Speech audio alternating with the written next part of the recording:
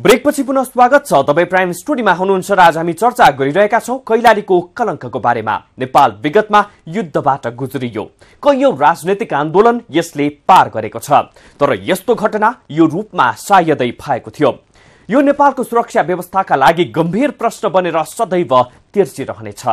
गम्भीर घटना हुने पूर्व सूचना गृहमन्त्री स्वयंले संसदलाई दिएका थिए, तर सावधानी अपनाइएन। गृहमन्त्री आफै घटनापछि लाचार शैलीमा प्रस्तुत भए। गैर जिम्मेवार अभिव्यक्ति दिएर उनले मुलुकवासीलाई झनै आतंकित पारे। यो हेर्नुस्।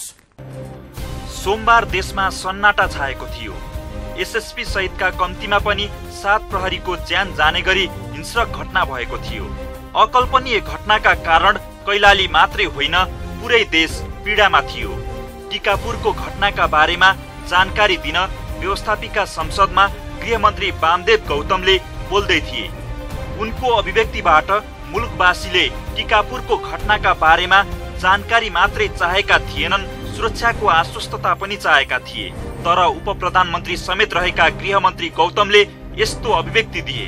दुःखद घटना भएको छ र अब देशका अरू ठाउँमा के हुने हो भन्न सकिँदैन।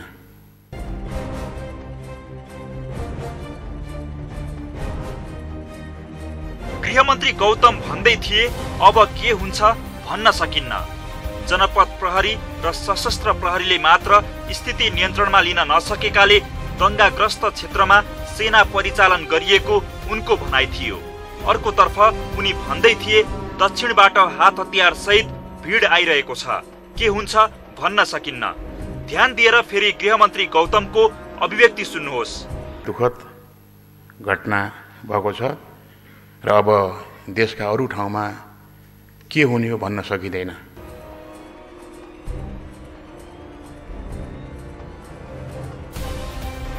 गृहमन्त्रीको अभिव्यक्तिप्रति संसदमा उपस्थित सभासदहरू समेत चकित परेका थिए। गृहमन्त्री गौतमको अभिव्यक्तिप्रति सभासदको सांकेतिक प्रतिक्रिया यस्तो थियो।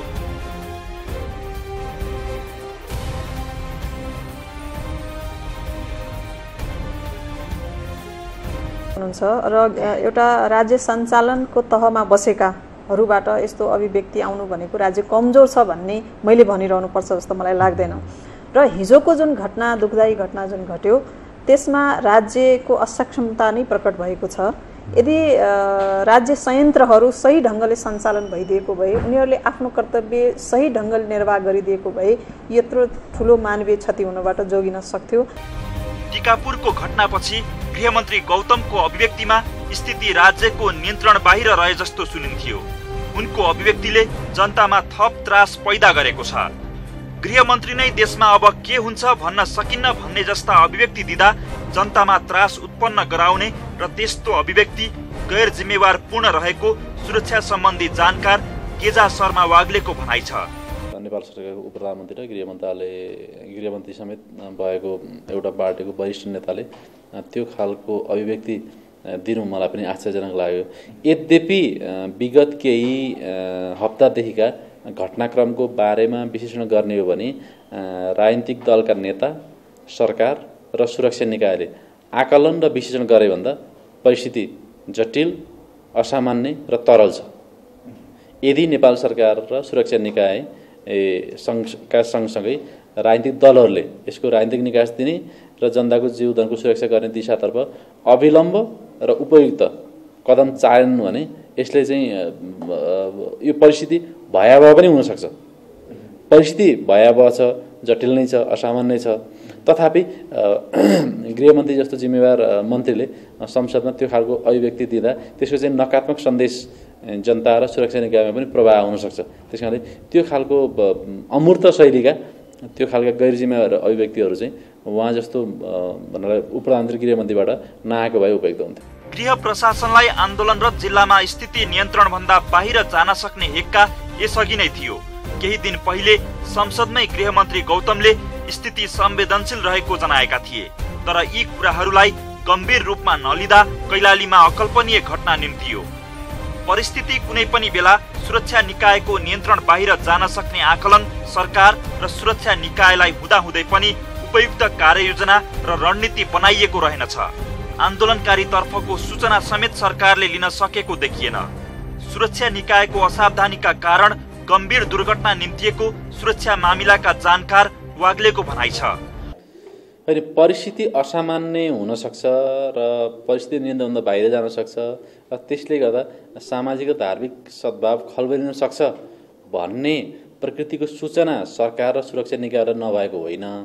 तर सरकारले चाहिँ परिस्थिति संविधान जारी गर्ने बेलामा जनताको असन्तुष्टि र आक्रोश हुन सक्छ। तर यो असन्तुष्टि र आक्रोशलाई हामीले चाहिँ राजनीतिक तहबाट चाहिँ समाधान गर्छौँ र सुरक्षा निकायले बल प्रयोग नगर्नु भनेर सुरक्षा निकायलाई निर्देशन चाहिँ दिएको हो नेपाल सरकारले। तथापि नेपाल सरकारको निर्देशन त्यो हुँदाहुँदै पनि परिस्थिति जुन खालको जटिल, तरल र असामान्य थियो त्यो परिस्थितिलाई आत्मसात गरेर अथवा मध्यनजर गरेर त्यो अनुसारको उपयुक्त रणनीति र कार्ययोजना तयार गर्न नसक्नु र उक्त कार्ययोजना अनुसार चाहिँ सुरक्षा निकायलाई परिचालन गर्न नसक्नु सुरक्षा निकायको केही हदसम्म कमजोरी चाहिँ देखिन्छ। तथापि सुरक्षा निकायले पनि आवश्यक बल प्रयोग गर्ने क्रममा यदि बल प्रयोग गरियो भने यसले चाहिँ अरू हिंसा भड्किन सक्छ, यसले गर्दा चाहिँ हिंसा प्रतिहिंसाको स्वरूपले पनि लिन सक्छ भन्ने दृष्टिकोणले संयमता अपनाउन खोजेको देखिन्छ। सुरक्षा निकायको संयमता आफ्नो ठाउँमा ठिक हो, तर पनि सुरक्षा निकायले संयमता अपनाउँदै पनि र आवश्यक बलको प्रयोग नगर्दा अर्को पक्षबाट अथवा खास गरी कैलालीको घटनाको क्रममा हेर्ने चाहिँ आन्दोलन पक्षधर अथवा थरुवाट राज्यको माग गरिरहेका थारू समुदायले हिंसात्मक प्रक्रियाले चाहिँ सुरक्षा निकायमाथि चाहिँ आक्रमण गरेको कारणले गर्दा यो दुर्भाग्यपूर्ण घटना घटेको। अर्कोतर्फ नेपाल प्रहरी र सशस्त्र प्रहरी बीचको असमझदारीका कारण पनि कैलालीको घटना नियन्त्रण बाहिर गएको विश्लेषण हुन थालेको छ। सशस्त्र प्रहरीलाई पक्राउ पूर्जी दिने निर्णय भएसँगै नेपाल प्रहरी सशंकित भएको थियो। दुई सुरक्षा निकाय बीच आरोप प्रत्यारोपको श्रृङ्खला नै चलेको थियो केही समय यता। यही कारणले नेपाल प्रहरी र सशस्त्र प्रहरी बीच मनमुटाव भएको थियो। नेपाल प्रहरीले सशस्त्रलाई त्यस्तो अधिकार दिन नहुने भनेर गृह मन्त्रालयलाई चिठी समेत पठाएको थियो। यही कारणले दुई सुरक्षा निकाय बीच केन्द्रमा पानी बाराबारको स्थिति रहेको बताइन्छ। सुरक्षा सम्बन्धी जानकार वाग्ले भन्छन् नेपाल प्रहरी र सशस्त्र बीच टिकापुरमा समन्वय हुन नसकेकाले पनि दर्दनाक घटना हुन पुगेको हो।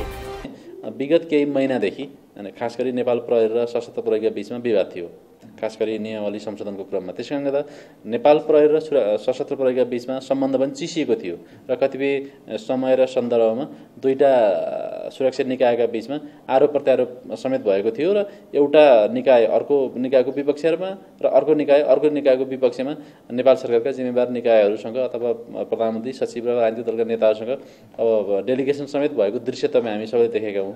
त्यस कारणले केन्द्रमा जुन खालको चिसो सम्बन्ध थियो र एका प्रतिस्पर्धी संस्थाहरू देखिएका थिए, ती संस्थाहरूका बीचमा जिल्लामा यसपटक चाहिँ कोअर्डिनेसनको अभाव देखियो। सायद विगतमा जस्तै नेपाल प्रहरी र सशस्त्र प्रहरीका बीचमा कोअर्डिनेसन भएको भए सायद हिजोको दुर्भाग्यपूर्ण घटना नघट्न पनि सक्थ्यो, अथवा यदि घटेको भए पनि त्यो स्केलको चाहिँ हिंसात्मक स्वरूप चाहिँ नलिन पनि सक्थ्यो। त्यस कारणले यसमा चाहिँ नेपाल सरकार, विशेष गरी गृह मन्त्रालय र दुईटा सुरक्षा निकाय नेपाल प्रहरी र सशस्त्र प्रहरीको नेतृत्वले गम्भीरतापूर्वक यो वास्तविकतालाई आत्मसात गर्नुपर्छ। होइन भने दुईटा निकायका बीचमा कोअर्डिनेसन नहुँदा र दुईटा निकायका बीचमा सहयोग नहुँदा भविष्यमा योभन्दा जटिल प्रकृतिका दुर्घटनाहरू पनि हुन सक्छन्। सोमबारको घटना लगत्तै टिकापुर लगायत अन्य दुई जिल्लालाई दंगाग्रस्त क्षेत्र घोषणा गरी नेपाली सेना परिचालन गरिएको छ। अहिले सेनाले नेपाल प्रहरी र सशस्त्र प्रहरीको सहयोगीका रूपमा भूमिका खेल्ने बताइन्छ। टिकापुर लगायतको क्षेत्र अहिले सुरक्षा निकायको नियन्त्रणमा रहेको बताइएको छ। सरकारले परिस्थितिको गम्भीरतालाई हेरेर सेना परिचालन गरिएको भए पनि वाग्ले सेना परिचालन गरिहाल्नु पर्ने अवस्था नरहेको बताउँछन्। अहिले नै नेपाली सेनालाई परिचालन गरिसक्नुपर्ने अवस्था आइसिर्जना भइसकेको थिएन। किन भन्दा नेपाली सेना भनेको देशको राष्ट्रिय अखण्डता, भौगोलिक अखण्डता, राष्ट्रिय सुरक्षा, जनताको सार्वभौमिकताको संरक्षणको लागि स्थापना भएको राष्ट्रिय सेना हो। अब आन्तरिक द्वन्द्वमा अथवा यस्ता खालका घटनाक्रममा पनि नेपाली सेनालाई चाहिँ परिचालन गरियो भने त्यसले चाहिँ नेपाली सेनाको छविमाथि पनि आँच आउन सक्छ, विवाद पनि सिर्जना गर्न सक्छ। त्यसकारणले हतारमा नेपाली सेनालाई तत्कालै परिचालन गर्नु आवश्यक थिएन। यद्यपि परिस्थिति अरू थप जटिल हुने सम्भावनालाई विश्लेषण गरेर होला नेपाली सरकारले चाहिँ नेपाली सेनालाई 3 जिल्लामा परिचालन गर्ने निर्णय गरेको छ। 3 जिल्लामा नेपाली सेनालाई परिचालन गरेको छ। ती परिचालन भएका जिल्लामा नेपाली सेनाको भूमिका भनेको विशेष गरी नेपाली सेनाले आफै अपरेसन गर्ने भन्दा पनि नेपाल प्रहरी र सशस्त्र प्रहरी बललाई चाहिँ सहयोग गर्ने हो। उनीहरूले फ्रन्टमा रहेर काम गर्छन्। त्यसको ब्याकअप फोर्सको रूपमा चाहिँ नेपाली सेना रहेर काम गर्ने हो। नेपाली सेना आफैले जुन खालको हिंसात्मक घटनाहरू घटे त्यसलाई चाहिँ परिस्थितिलाई नियन्त्रणमा लिनको लागि नेपाली सेना आफै अग्रसर लिएर यो अपरेसनको नेतृत्व नै नेपाली सेनाले गर्ने पनि होइन र गर्नु पनि हुँदैन। उनीहरूले नेपाल प्रहरी र सशस्त्र प्रहरी बललाई शान्ति सुरक्षा बहाल गरी जनताको जीवधनको सुरक्षा गर्ने क्रममा सहयोग गर्ने हो। कैलालीको टिकापुरमा अकल्पनीय घटना भए लगत्तै सुरक्षा व्यवस्था कडा पारिएको छ। कर्फ्यू लगाइएको छ। स्थिति थप भड्किन नदिनका लागि प्रयास जारी छ। यद्यपि कर्फ्यूका बीच मंगलबार टिकापुरमा मधेसी जनअधिकार फोरम लोकतान्त्रिकका सभासद जनक चौधरीको घरमा आगजनी भयो। त्यस्तै थरुवड संघर्ष समितिका टिकापुर संयोजक रेशम चौधरीको स्वामित्वमा रहेको फुलबारी एफएममा समेत आगजनी गरियो। टिकापुर क्षेत्रको दृश्य अझै पनि कहाली लाग्दो छ। सोमबारको घटना लगत्तै सेना परिचालन गरिएको छ। थप सुरक्षा बल धनगढी र टिकापुरमा केन्द्रित गरिएको छ। टिकापुरमा भएको घटना लगत्तै सोमबार काठमाडौँमा बसेको सुरक्षा समितिको बैठकले आन्दोलन जारी रहेको ठाउँलाई दंगा क्षेत्र घोषणा गर्ने र स्थिति नियन्त्रणमा लिन सेना परिचालन गर्ने निर्णय गरेको थियो। अहिले सीमा क्षेत्रमा सुरक्षा व्यवस्था कडा पारिएको छ। पश्चिमको कैलाली तथा पूर्वका केही जिल्लामा आन्दोलन भड्किएसँगै नाकाहरूमा चेक जाँच कडा पारिएको छ।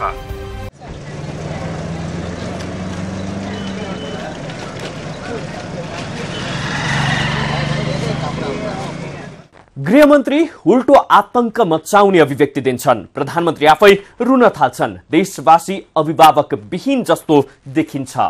यति बेला संयमित हुन आवश्यक छ। सावधान हुन जरुरी छ। प्रतिशोधात्मक हिसाबले सामाजिक सद्भाव खलबलाउने काम हुन नदिन राज्य चनाखो हुनुपर्छ। दोषीलाई कठखरामा ल्याउने राज्यको दायित्व हो। सँगै आन्दोलनकारीको जायज मागलाई राजनैतिक रूपले हल गर्नु राज्यको जिम्मेवारी पनि हो। यसतर्फ बेलैमा ध्यान जाओस् हामी यति भन्छौं। दर्शकवृन्द, सामाजिक उत्तरदायित्व सहितको पत्रकारितामा हामी निरन्तर समर्पित रहिरहनेछौं। प्राइम स्टोरीबाट बिदा हुन चाहन्छौं। नमस्ते।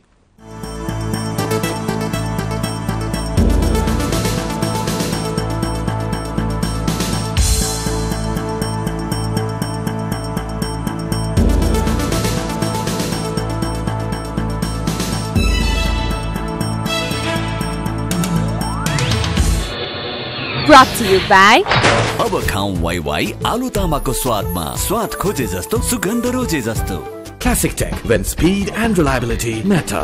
Midas E-Class Audiovisual Lesions for Nursery to Grade 10.